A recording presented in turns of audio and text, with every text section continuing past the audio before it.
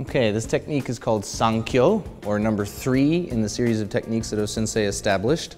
And again, this whole series, 1 through 5, is going to start with Ikkyo. So if we look at shomenuchi, Ikkyo, again, meet and down.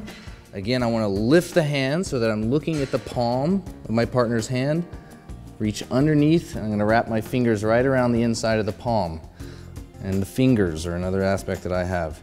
I'm going to step back and think about pointing all of this directly at your partner as they turn and cut. Again, this is very similar to the sword work that we do in Aikido.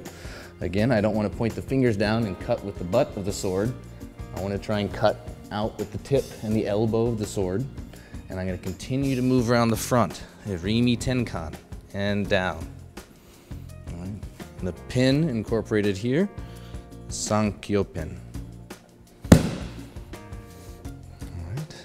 So again, we start with Ikkyo.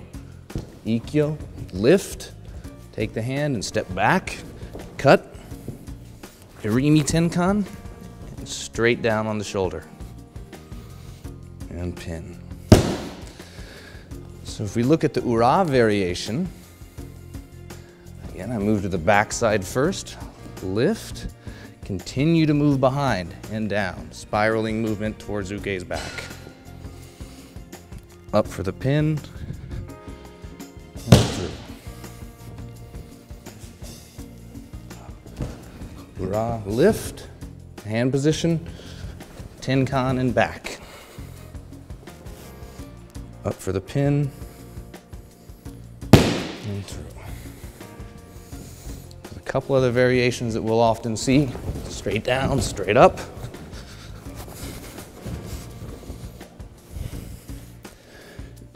You can also use Sankyo to create openings for other techniques.